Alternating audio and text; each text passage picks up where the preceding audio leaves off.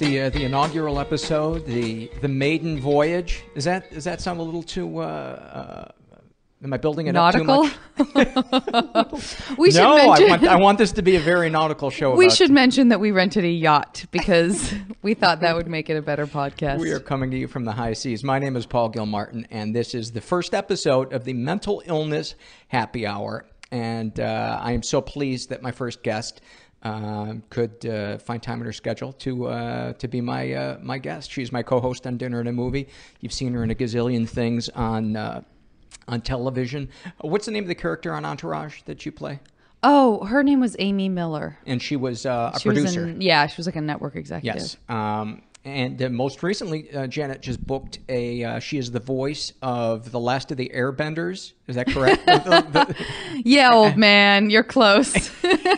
Avatar. It's The Last Airbender, The Legend of Korra. Of Korra. Yeah. And you booked the voice of Korra and didn't even tell me that you had booked the lead to it. You're just like, oh, I got this part in an animation thing. With animation, I don't know that it really matters. I mean, it's such an ensemble show, and this is so much to get to with you already minimizing your achievement. It's good. Fantastic. Whatever you're thinking, it can't be good, and I don't deserve it. I'm associated and I don't deserve it. The show that I hope to offer to the nice people out there listening is a show about people who live with depression. Don't necessarily have to suffer from it. Actually, this could also be for people who are interested in it.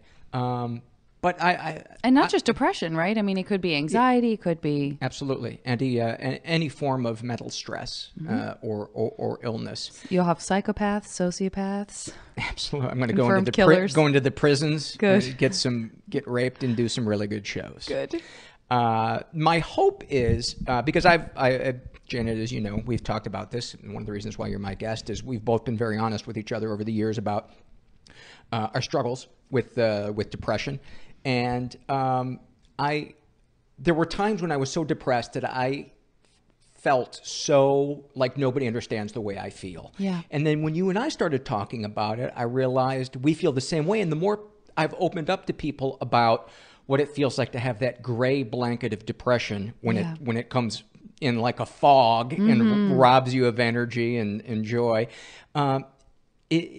so many people feel that same way, but there's not a way for them to connect. And I hope that this podcast and the website will be a community that people can connect to each other and say, hey, I'm taking this pill. It has this side effect. Or, hey, I discovered this great thing to do when I'm exercising that it helps give me energy or a thought to think or a book to read or whatever. Sure. But you are one of those people who's been so important in my life because you're so open with your feelings and talking about your pain and childhood stuff. And if I can sound just a little bit clinical, oh please, I would love to go through the different decades of your life. Interesting. And if you could, on a scale from 1 to 10, 1 being suicidal, 10 being completely content, and at peace, if you could give me a numerical value of roughly what your happiness state was. You know that I've not lived that many decades, so it might be short. You're in your early 60s, right? Maybe you could. We might break it down even more, just because when I think about it's not decades. The way I had it broken down would not is really make sense. I have before grade school, then grade school and middle school, then high school, then 18 to 22 or college, 20s, 30s. Yeah, that makes sense. Does that work for you? It does, and I want to tell the nice people that I have not been prepared for this at all. So this is going to be totally... No, I mean, just in case anyone's wondering, I don't have anything prepared, and Paul didn't warn me how he was going to conduct this. So if I make a fool of myself, we'll all bear witness to that. You know what? I didn't want to do a podcast for the longest time because I didn't want to make a fool of myself. You would think 20 years into show business, I would realize too late. You've made a fool of yourself. But I think that's also one of the hallmarks of depression is a perfectionism in there, and just that feeling of being overwhelmed. I'm not going to be able to do this perfectly. Yeah. So wouldn't we rather let people think we could have done better if we just didn't try very hard? Yes. Oh, they'll always think I was more talented than I was if I don't apply myself. Yeah. If I try my hardest, they'll find out I'm not that great. Right. I would rather fire myself than be fired. Exactly. So, from infancy to grade school, where would you rate your happiness generally? Well, that if my dad loves dinner and a movie and loves you and loves me and is an amazing person and my mom is amazing. Yeah, this is no reflection on my parents or my folks, but that stuff, that especially when you're a kid, that stuff does come into play, and it's obviously they already know when they split up, but my parents split when I was 4 or 5-ish. I don't have really any memories of my parents together. I just have a couple, and they're very, very faint, and they sort of don't make sense, I think, and they're not really about my parents' relationship. Are you sure you're not thinking of the movie The Fugitive? I am. I was about to say I lost my arm in an accident. Yes, you've got it. And that I didn't kill my wife. I'm sorry. Go ahead. That's why this is the happy hour. You're allowed to interrupt me and tease me. And that's my other fear, too, is that I will become too glib and somebody will really be trying to pour their heart forth, and I'm going to shit on them. Yeah. So bear with me as I find out what the tone of this show is going to be. That's fair. So your parents divorced when you were 4 or 5? They separated when I was really little, when I was, I think, in 2nd grade, so I would have been 5 and 6 years old, because I skipped kindergarten. Because you were a smarty pants? I was a smarty pants. I sort of got my kindergarten education in preschool, because I went to this academic preschool. You mailed away for your preschool diploma, didn't you? I did. You did it by mail? I did, yeah. I was an amazing typist also, and I wore little A-line skirts and wore curlers in my hair. Pennsylvania, 65,000. Yeah, so I don't really remember that much about them being together. I was a wreck when they split, for sure, and I was just a holy terror, and I can't believe what I put them through. I was miserable. Yeah. So I don't know. I mean, I don't know if you can say you're suicidal when you're 4, and that's, I wouldn't characterize myself as that, but I was unhappy a lot. I ran away all the time. Like I would, pack a knapsack and run away and be gone for hours, and then eventually get hungry and have to come back home. And I said horrible things to especially my mom, because she had primary custody of me initially, and I used to just scream and yell at her and say horrible stuff. And I still feel terrible about that, because as you're going through a separation as a parent, I'm sure the last thing you need is your child saying, I hate you. Right. So miserable, really. I mean, a fairly miserable youth. That's not to say I didn't love, watching Sesame Street with my dad, and I didn't have great trips with him and stuff like that. Okay. But let's, if we can, just go through the decades and just assign it a cold clinical number. All right, this is hard. Okay. I like to overanalyze. And we're not worrying about hurting anybody's feelings. Okay. This is not a reflection on other people, because you could be raised by the happiest family in the world and be a miserable person. Yeah. I've met people like that. Yeah. So it's all right. So up until grade school. I'm up till 4 or 5. What would you? Or you just don't remember? That's a really early on. Okay, then let's say from 1st grade to 6th grade. That's when I was most miserable. Okay, so give me a number. Like a 4. Okay. And then middle school to high school? Middle school to high school, I was pretty happy. I'm going to say like an 8. Okay. High school? High school is like, I don't know. High school is like one day you're a 2 and the next day you're a 9. Yeah. That's when I started experiencing my first real signs of mental illness. Yeah. So maybe that's what this should be, is the range of numbers. Yeah. Yeah. Well, I've never been diagnosed as bipolar, and I don't think of myself as bipolar, but I definitely think that when you're a very highly sensitive person, as many people have said before me, you have these extreme, amazing, euphoric highs. Yeah. and you think the world is an amazing, perfect, beautiful place, and then the lows are as low as the highs are. Are so crushing low, and then you think there's got to be a way for something external, some person, place, or thing that can get me out of this. And so then you become obsessive about the things that bring you pleasure. Right. And I think a lot of times that's where addiction springs from is people are just self-medicating because they're depressed. One thing feels good, so if you do that one thing as much as you can, then somehow you'll feel okay. Yeah. Okay. So we've established a swing in high school. Major swing in high school. Feelings from 2 to 9. Okay. 18 to 22, or the college years. What would the swing be? The swing would be like from a 2 to a 6. Okay, so then you started feeling worse. Then in your the rest of your 20s, sort of early to mid 20s, kind of living down in the 3s, and then upwards from my mid 20s, much better, 6s, 7s, 8s. Okay, and now that you're solidly into your 50s, your 30s, what would you say? You're just barely into your 30s, and how are they so far? I think I'm the best I've ever been. Okay. And one of the things that I like to say about that, which is advice that my mom gave me, which I actually said on someone else's podcast fairly recently. I can't remember what the context was. It might have been Jimmy Dore's. That's not very recent, actually. I think I did that like a year ago.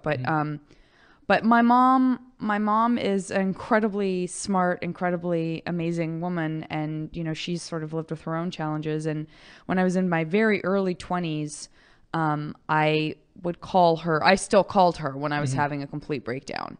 I never wanted to call my dad because I didn't want to disappoint my dad by being upset. Why do you think that is? Do you think he is he had more on his plate, and it would you were worried about burdening him? No, it wasn't that. My dad was always so available to me. Both of my parents were so incredibly available to me and so supportive and so understanding and so kind through all of this. But why do you think you protected your dad? Because I don't like disappointing my dad, because I felt like he never saw my flaws the way my mom did. And when I was younger, I hated that my mom knew when I was up to something, or knew I was up to no good, or didn't trust me. So she had already been disappointed. She had already been disappointed. Yes. And I knew she was much more prone to her own moods and stuff like that. And even though I'm much more like my dad in my personality in a lot of ways, my dad just always seemed so happy, and he always semed so proud of me. So you felt like he lived more in an idealized world that you didn't want to upset. I only wanted to give him the good news. Do you still feel that way with your dad? A little bit less so, but I think that there's still a difference between what I am comfortable, like where my head goes in terms of reaching out to them. Okay, let's talk about when your depression manifests itself. How does it do so? My depression manifests itself in panic and anxiety. Give me some examples.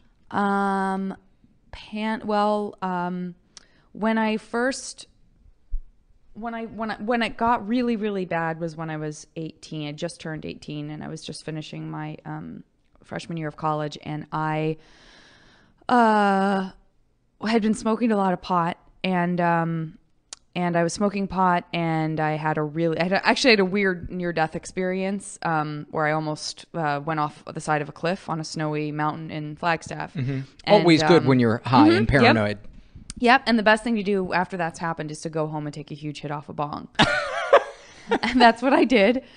And I had this horrible experience where it felt like I was floating outside my body, and I couldn't make words make sense, and I couldn't move my mouth or my lips or my tongue, and I just wanted to, I didn't understand what was happening to me, and I just, tried to sleep it off. Right. And then a couple of days later, because you're a stupid kid, I was like, I'm sure that was a one-off, and I tried to smoke pot again, and because I had smoked so much of it before that. Right. And you were how old at this time? 18, turned 18. Okay. And then it happened again, and then I think I gave it like a week, and then I tried to smoke pot again. That was the last time. 3 strikes, that same thing happened, so then I stopped. And then 2 nights later, after the last time I tried to smoke pot, I was just lying in my bed in my dorm room, and it happened to me without anything. I was sober, completely sober. Yeah. And it just came on like I was high. Yeah. So that lasted like 48 hours. This is not a panic attack in the conventional sense of the word, where it was like, oh, I didn't. This sounds like a nervous breakdown. I didn't feel. Oh yeah, it was a total Yeah. meltdown.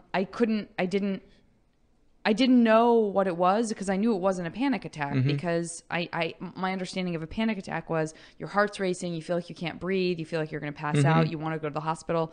None of that was true. For me, it felt more like it just felt like I was high. It just felt like I was really, really high in a bad way. Yeah. And it didn't stop. I would go to sleep and wake up feeling the same way. Yeah. So obviously this was much more than just related to smoking pot. This was something deeper, but possibly triggered by the pot smoking. Yeah. And had you ever taken any medication up until this point? No. Okay. No.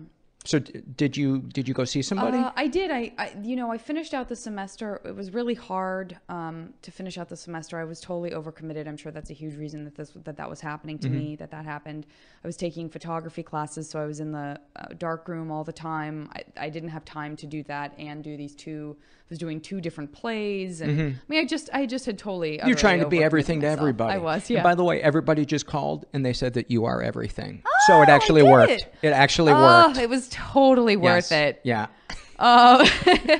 So yeah, I finished that semester out barely, and went back home and got the only job. I got my first job. I'd never had a job before, and I got a job at a movie theater,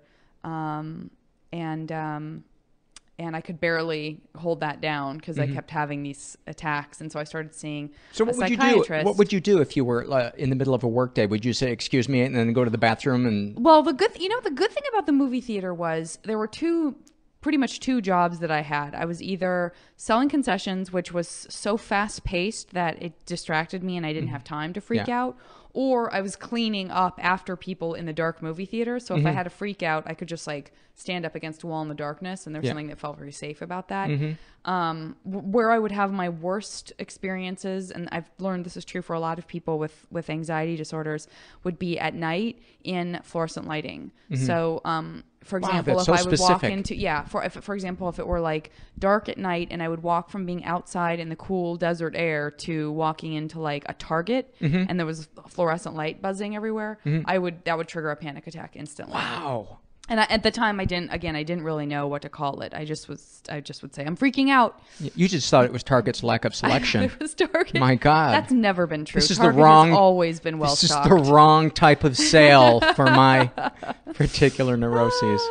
But anyway, the shrink, I feel like I don't want to drag on with all this too long, and I'll try to be extremely entertaining and charming through the whole thing. Too late! I'll put it into song. Already. I went to see a psychiatrist. She was not a good fit for me. She characterized them as panic attacks, which was sort of like helpful because it was nice to have anyone tell me that I wasn't going crazy. Yeah. But she just was she was very clinical, and she was very, she just didn't seem interested in doing anything except prescribing something, and I really balked at that. So I refused to take whatever it was. I think she wanted me to take an anti-anxiety, I think, not an antidepressant. And I just, it was a real turnoff. So I only saw her a few times, and then I stopped going. And then when I went back up for my sophomore year of college, I had 2 amazing roommates, and thank God that I had them, because I don't know how I would have gotten through. They were my 2 best friends, my friend Torin and my friend Jen. And Torin is a guy, and he I don't know why I said that. I guess it's an unusual name, but anyway, he was studying social work, and so he was volunteering and working and studying with this organization, and he really loved his boss, and she was also a counselor. She was a private, counselor. She wasn't she couldn't prescribe. But he said, he would see what I would go through day by day in my sophomore year, and usually how the way it manifested when we started school up again was I would just wake up in the middle of the night, a la a classic panic attack. I would literally wake up running from my bed, like I would wake up mid-run. Wow. Heart racing, freaking out about 4 o'clock in the morning, and then in order to go back to sleep, I sort of found what my rhythm needed to be, which was I would listen to, it's embarrassing, I would listen to James Taylor's greatest hits. I thought you were going to say Janice Ian, and I was going to say bad choice. I made a good choice. It was a good music section. I listened to James Taylor's greatest hits. Probably not surprisingly, I spent my childhood being sung "Sweet Baby James" by my dad to sleep when I was a kid. Yeah. You really reach out for those things that make you feel safe. Yeah. And I would make sleepy time tea. Thank you, Celestial Seasonings. Yeah. And listen to James Taylor until I fell back asleep again for a couple hours, and then I'd have to go to school. That has been for me one of the most important things in finding. I don't know the way to describe, but finding contentment is doing little nice things for yourself. It's taken me 40 years, 50 years almost on this planet to realize that there's a good selfish and there's a bad selfish. Yeah. And for so much of my life, I wasn't selfish when I should have been and selfish when I shouldn't have been. Yeah, that makes a lot of sense. My wife would say that person isn't even your friend. Why you're bending over backwards for them? And it was probably because I wanted everybody to like me. And so I had no boundaries. And yet then when you should be doing, shouldn't be an asshole, then I would be an asshole because I wasn't getting enough, for myself. And for those of you that have never had a panic attack, I only had one, and it was shortly after the Northridge earthquake, and I got high. My wife was on the road doing stand-up. I had a couple of drinks, and I got high, and I was convinced that the next second another quake was absolutely going to hit. And even though intellectually I could understand another quake is not going to probably hit, the chances of that, it is such a sense of doom. Doom becomes such a reality that your body just then begins to react to it. Is that kind of what you were experiencing? Yeah, I mean, they're horrible. I wouldn't wish them on anyone. I would not wish them on my worst enemy. I don't have any enemies because I can't stand being disliked. But but I really wouldn't wish them on anyone. Yeah. That would be such a specific form of torture. Like if somebody could just, if that would be just getting in prison would cause me to have nonstop panic attacks. But that's really, and the whole idea of becoming, nothing to fear but fear itself. It does feed itself. It's a hungry beast. It is. And it succeeds in that it in itself is such a terrifying experience that you become afraid of the experience, which then feeds the beast. Yes. So learning how to not give it that power. Yes. And that kind of goes back to what I was going to say, which I don't even think I got to, about what my mom told me when I would reach out to her, is she said, I know that this isn't a quick answer. It's not the answer you want right now because you just want to be told you're going to be fine in a month and you'll never have a problem with this again. But she said, one of the great things about getting older is that you just get to know yourself better and you get used to those feelings and they lose their power. And you, sometimes without even trying, you just find yourself rationalizing experiences that are negative in a way that makes them discharged. Like, I don't even know if that's the right word, but just basically, in a nutshell, something like now, if I feel one coming on, by and large, unless I'm really, unless I've been compromised in some way, like if I were on drugs or if I were, but you don't really do. You're not much of a drinker or a drug dealer. No, I'm not. Yeah. I don't like that. That doesn't really soothe me. When was the last time you had a panic attack? Not that long ago. I had a panic attack at the doctor's office because something part of the procedure was uncomfortable. And so that's kind of what I mean by compromised, is that once I was in a position where I was captive and I was in pain, my body immediately was like, oh, freak out for sure. So it's safe to say that if you were kidnapped, that would probably trigger a panic attack. Sure it would. Wouldn't that be ironic? That was the one place where you felt safe. You had to be kidnapped from location to location. Kidnapped is a strong word. I think even if I got into a taxi and the driver seemed like he was going the wrong way, I might have a panic attack.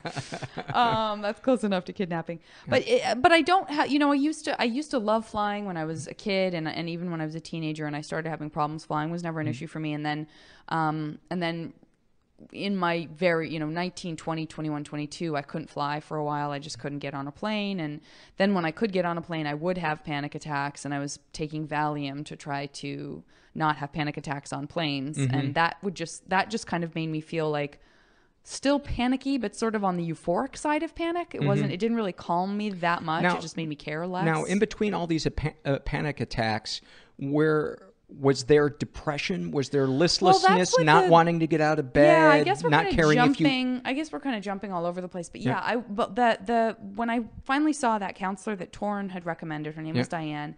She I should have gotten to this sooner because my diagnosis was so specific. But she was the first person I had ever spoken to in the 2 years, that I'd really been suffering from this very specific set of symptoms, who said, before I could even finish, like the first day I met her, she said, tell me what you're going through, what it's like. And I started describing it. And she said, I don't, no disrespect. Do you mind if I ask you some questions? I'm going to stop you.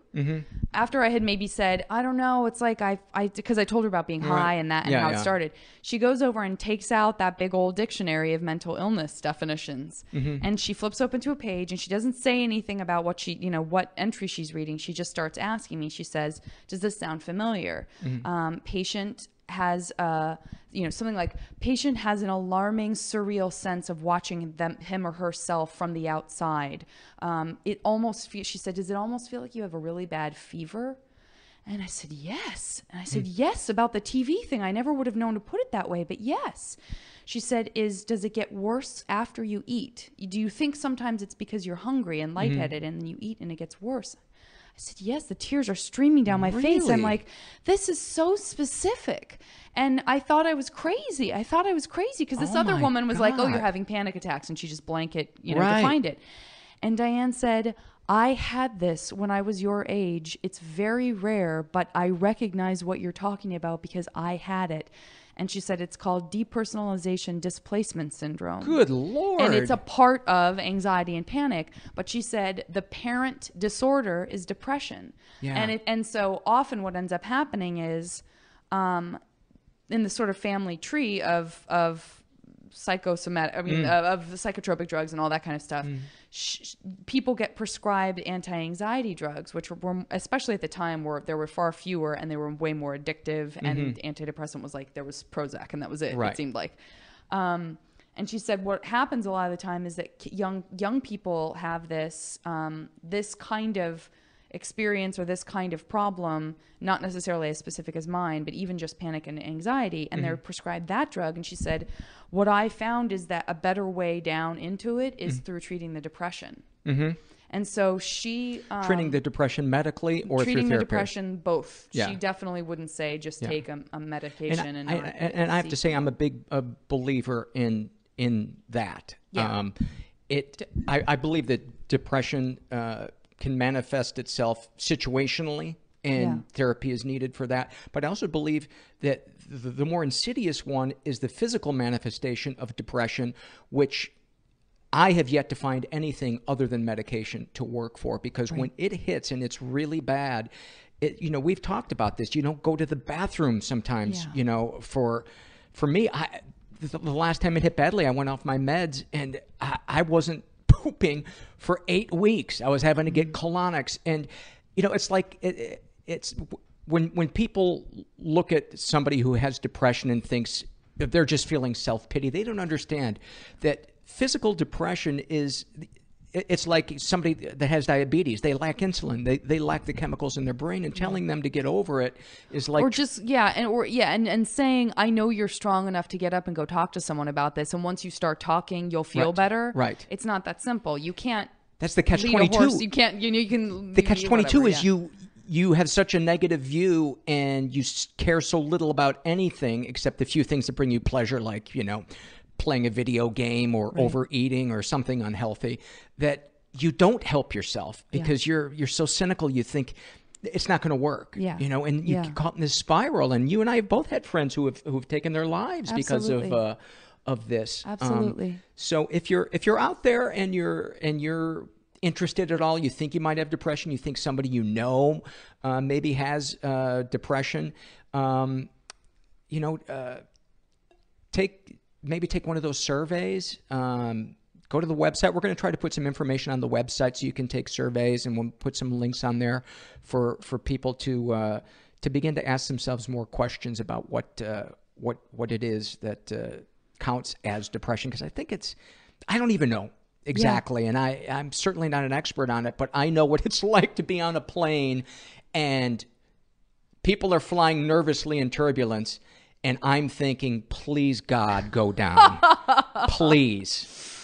Make the decision for me. Yeah. I can't tell you how many times. I've almost never been afraid to fly because for so many years, I just, it was such a war going on in my head, such negative feelings about myself and such physical depression that if I wasn't loaded or I wasn't collecting or doing something obsessively to take my mind off myself, I would be thinking about myself. And that's always a bad dark alley to go down. But let's get back to the meds. So